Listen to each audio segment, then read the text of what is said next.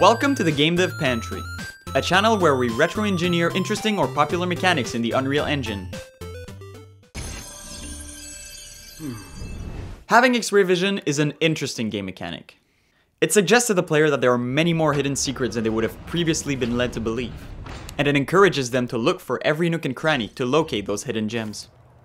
This particular bit of design is especially effective in games with persistent worlds or backtracking elements. The Metroid series has used this mechanic to great effect in many of its iterations.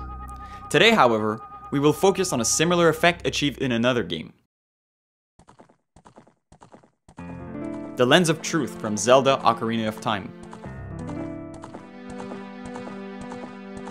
As one of Nintendo's iconic series, The Legend of Zelda has always had a focus on exploration, hiding stuff all around the world for the player to find and the sense of discovery associated with it.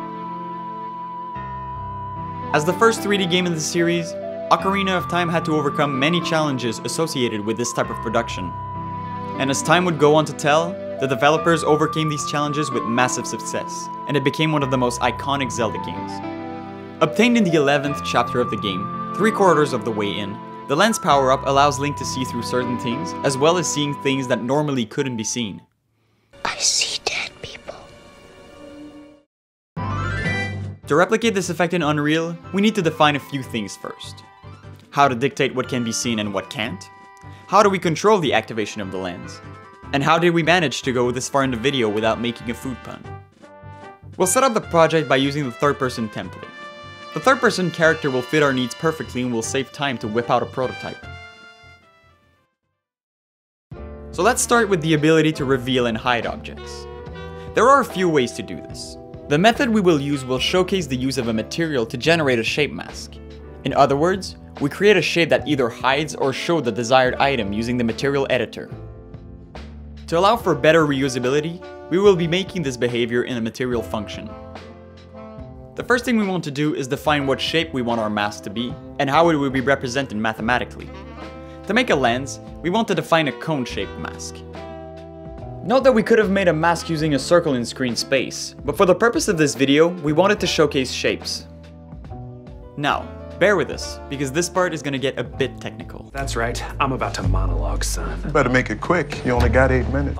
The method we will use to generate a cone in this video is to project a growing circle starting from a single point and growing towards the sky. For every point in the z-axis, a circle exists that represents the bounds of the cone. So to check if a point in space is within the cone, we first checked its location in the z-axis to define the radius of the bounding circle. Using basic Pythagorean math, we can find the radius of our circle.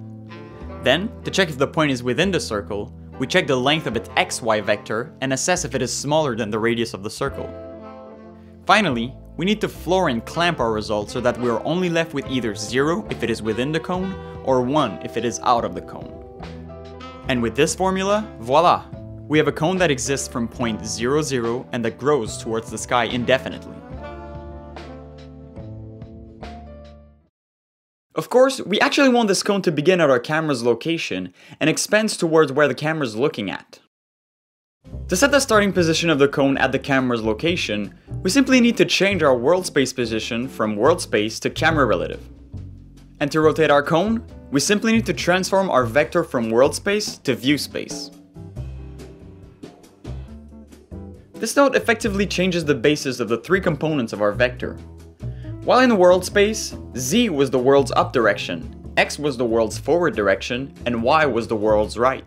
With our transformed vectors, Z is now the depth relative to the view, Y is now the up relative to the view, and X is the right relative to the view.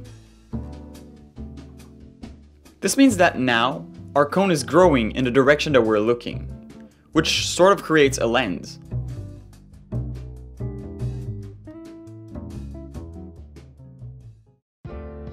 Now the reason why this all works involves a lot of math.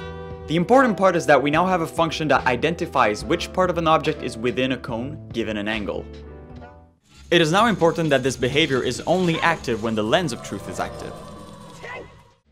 An easy way to manipulate variables that are used throughout multiple materials is to use a material parameter collection. This Unreal asset allows us to create variables that can be modified via blueprint at runtime and that can then be accessed by any material or material function. In our case, we want to use a variable that tells us if the lens is active. Unfortunately, parameter collections only use scalar and vector parameters.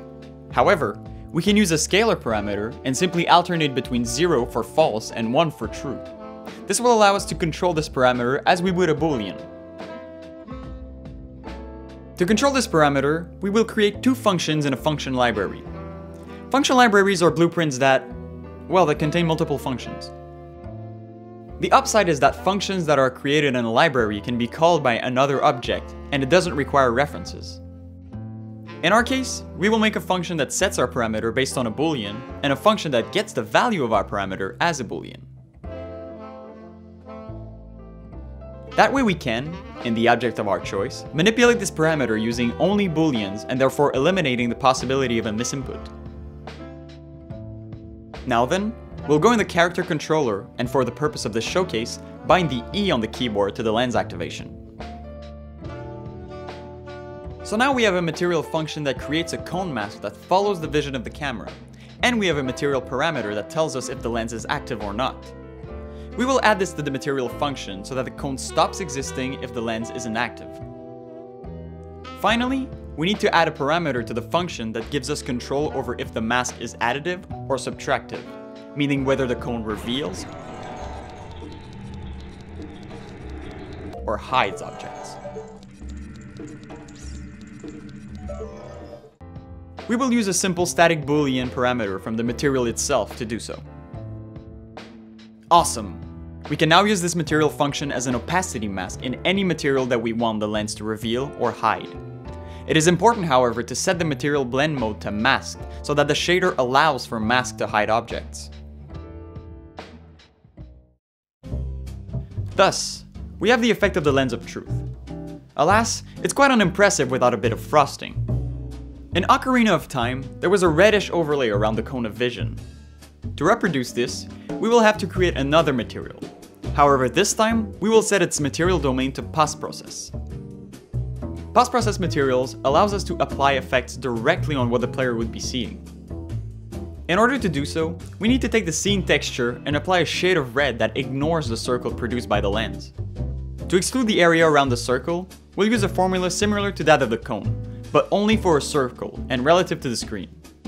We will also make use of the scalar parameter from the collection to activate and deactivate the post-process effect, just like we did on the cone.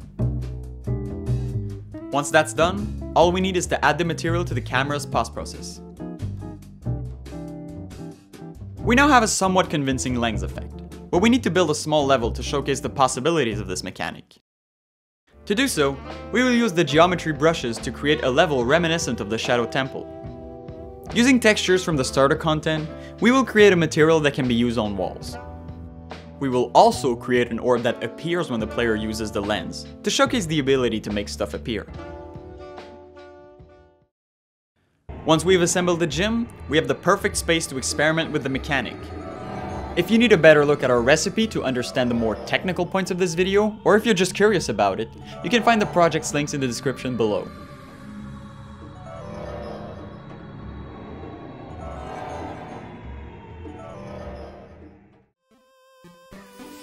So thank you for joining us in the Pantry for this episode. If you have any suggestions, feel free to leave a comment. If you like the content of the video or would like to see more, please consider giving us a like or subscribing. Thank you and see you in the next one.